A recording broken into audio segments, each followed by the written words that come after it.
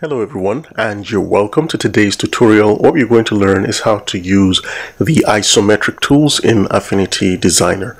It's going to be extremely similar to version 1 or version 2, and we'll use that to create some basic isometric blocks, as you can actually see in this window. So we have a nice little block here, we have this blocky shape, and we have this nice little plane. Let me go ahead and turn on the grid by going to View and clicking Show Grid, and you can see these isometric planes. Here I have a isometric toolbar, and I'm on the top. If I click the side and the front, we can see the side and the front of this. So I'll show you how to set this up, and then we'll have a practical example where we can create a basic cube. I plan to do another scene that's slightly more complex, but you can see how you can use this to create isometric designs.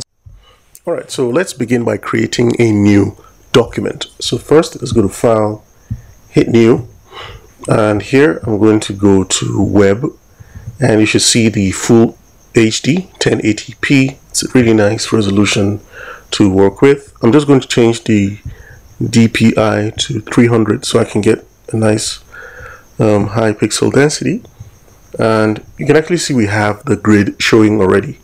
If you don't want to see the grid, all you need to do is go to View, and here click on Show Grid.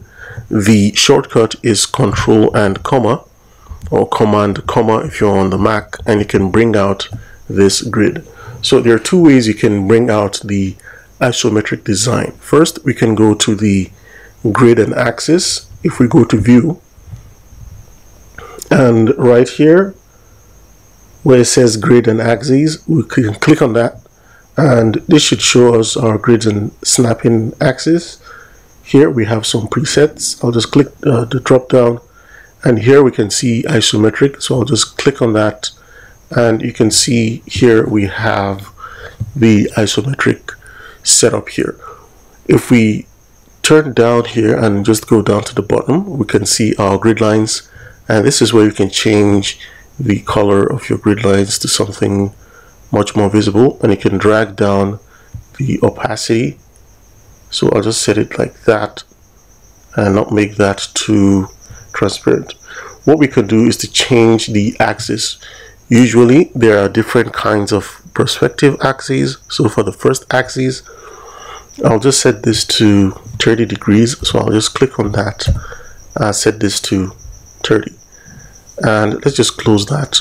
So we can actually see our axis settings. Another way to bring up the setup for the perspective planes, because we have a top, front, and side, is to go to Window, and we should find Isometric. So once we click on that, we can see our isometric here, and by default it's on the top. So if we click on this, this is the side, and if we click on this one, that's the front. So I'll just go back to get to the top, and if we click on this, you can see that same grid and axis, grid and snapping axis pop up again. So it's really handy to have this open. In fact, I'll just float this and just drop it here, so we can easily select any of these planes we're working with. So with that selected, what we also need to do is to set up snapping to make it easier. It's really nice to create isometric designs where you can snap to any of these planes. So to do that, over here on the magnet icon, that's the snapping, click the drop down arrow, and you should have these settings here: snap to object geometry, snap to pixels, and snap to object bounding boxes. Also make sure you turn on snap to grid and all these other settings. They might not be highlighted, that's because we don't have a little shape here. So I'll just hit the pen tool. So now we're going to start drawing an isometric shape. To do that, you can either use planes or any of the tools. So you can see we could just draw a nice little plane like that. Click over here and click here. That's our shape, and what we want to do is just fill it here. So I like using the swatches, and here not on colors but on grays, and not gradient, on gray, and I can just pick this value and say, so this is going to be my top. I can use the navigator to just zoom in and we can just move around. So you can see the more we zoom in, the more we see that pixel concentration. So let's select the node tool. Now we want this to snap. So again, we can now click here and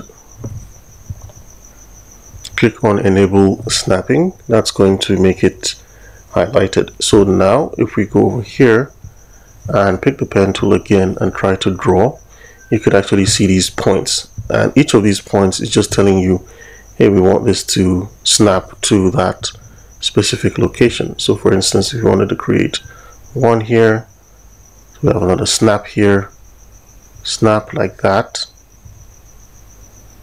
So you can see it's snapping to each of these points like so, and that's misaligned here. We have a misaligned snap. To fix that, let's just click on the node tool and we can just drag it over here, and you can see it snaps back just like that. So let's make this like that and just fill up this shape. You can, anytime you want to make changes, you can select this. Now this is the top of our object. How do we create the sides? So to simply change create the side, let's go over here and say side. Now you can see our axis planes have actually changed, so we can now start creating our shape. So one way to measure this is if we go back to the top, we can use this square to just eyeball it. So we have 1, 2, 3, 4. We have 4 blocks. That's what we use. We use 4 blocks to draw this square. So on the side, we're going to use 4 blocks. So instead of using the pen tool, you can just use the rectangle tool. So I'll click on the rectangle tool, and right here I'm actually selecting this shape. I don't want to select anything, so you can press escape to deselect any selection. And now we're going to start here like that, and let's just draw this. So we go 1, 2, 3, and 4. So we could just draw this like that. And I kind of noticed our initial shape did not snap to that edge. So let's see if we can actually fix that. So what I want to do, so now that I have this, you can see we have 2 shapes here. So let's hide this one, go to the node tool, select this one, and just drag it and make sure it snaps to this edge. That's great. And also we want this to snap to this edge, and we want this to snap to that edge. I believe that's fine. We can also fix this. Yeah, I believe that's totally great. Really helps. So let's get back and turn on this one, and let's give it a different value. So I'll make this slightly brighter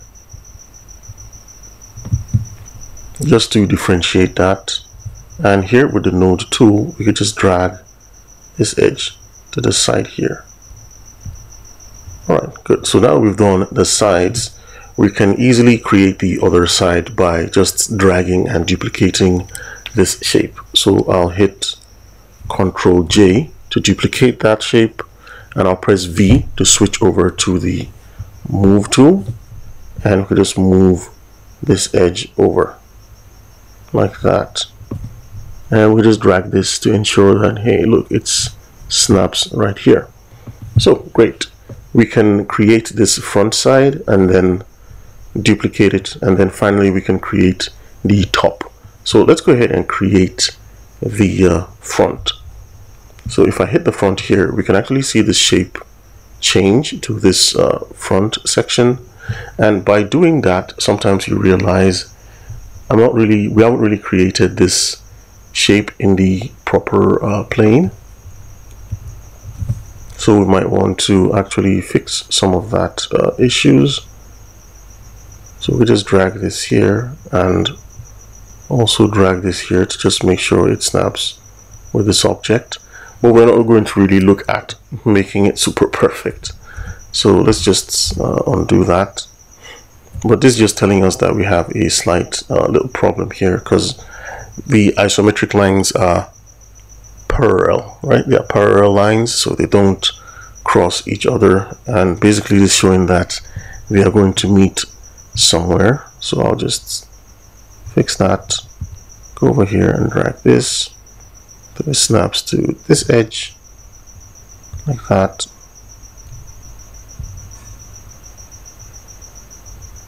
And we can see that from here. Make sure we're on the node tool and just drag this. So one way we can have access to each individual point is to convert this plane into a curve. So I'll just hit convert to curves. Now we can easily just drag any of these to fix the issues we have. So I'm just dragging this right here, and I believe it's slightly better right now. So yeah, like I said, we don't want to strive for perfection, but we can just change each of these to a curve so we can have access to every now because we made this using the pen tool, we didn't have any issues, but we might need to readjust these when we create them. So let's go ahead and create the top. So we have the top shape here, and we could just fix this and also fix this one.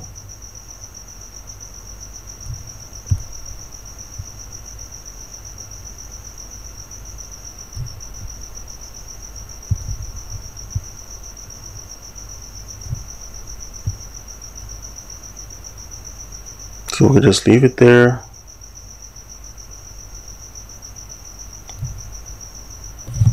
I'll just undo just to make sure we have. Okay, good.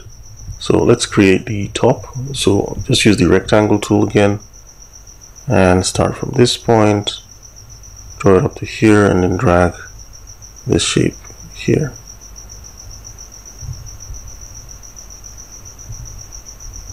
And I'll hit convert to curves so we can have, so just snap to this edge.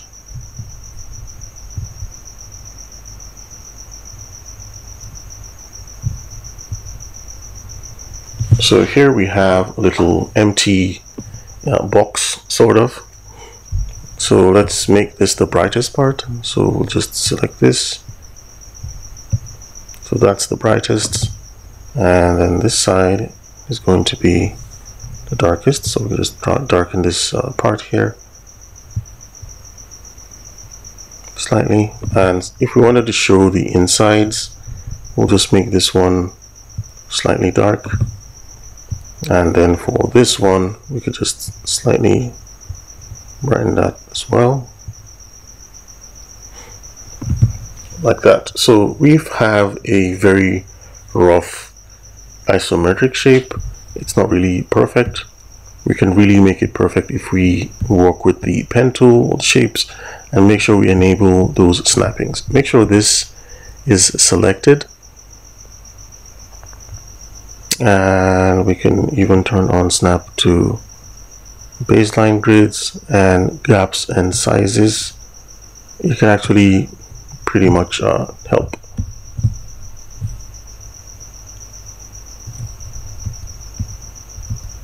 Alright, so now that we have that, we can hit Control and comma and actually get rid of that. One way to add some nice little detail to each of these faces is to, let's go ahead and zoom in actually, because when you zoom in you get to see some of those issues and errors you have on each of these planes and faces. For example, we can actually see that this plane here,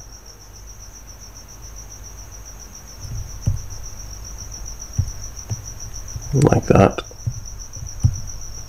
Alright, cool.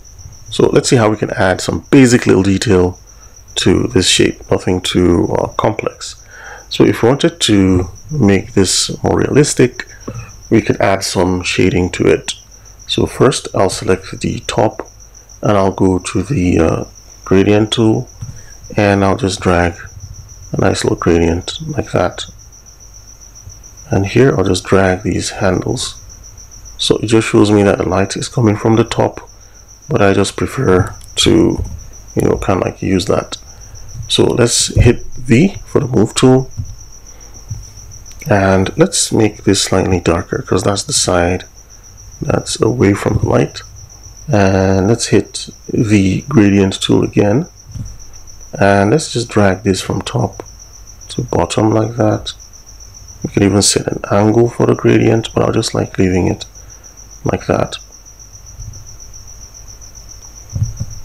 Nice. So you can see by just doing that, we have created a nice little fall off for those faces. We can even select the inner face inside and hit the gradient tool. Now there are different kinds of gradients. I just use this one, and I'll just drag this.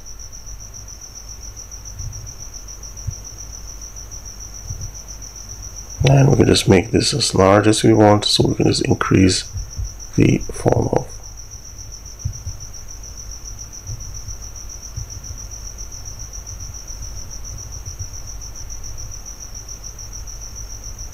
There. So one thing we also want to do is to ensure that we actually group all our shapes so we can kind of like make it make sense. So I'll select this curve here, and let's just hold shift, select, hold shift and select this. This will select everything. I want to exclude this shape here, so I'll just click on that and I'll hit Ctrl G to group everything out there, and let's just call this our box. Nice. So we have a little box. Now what we want to do, we can do a lot of things because this is in a group now. For example, we can add textures, we can add color, we can also change the overall lightness or darkness on this object. So if I click on this adjustments and I go to shadows and highlights, just drag this to this right, and you can see I can play around with this. You can see we're having more of the shadows there. I can bump this to add more of the highlight, or drop it down. Just add a little contrast to this object, and it's only going to affect the content in this group. Another cool effect I like to use, another cool adjustment, is to use the recolor. So with recolor, you can change this to any color you want and adjust the saturation. So I'll just desaturate this a bit, and let's make this look like a nice little cardboard box like that.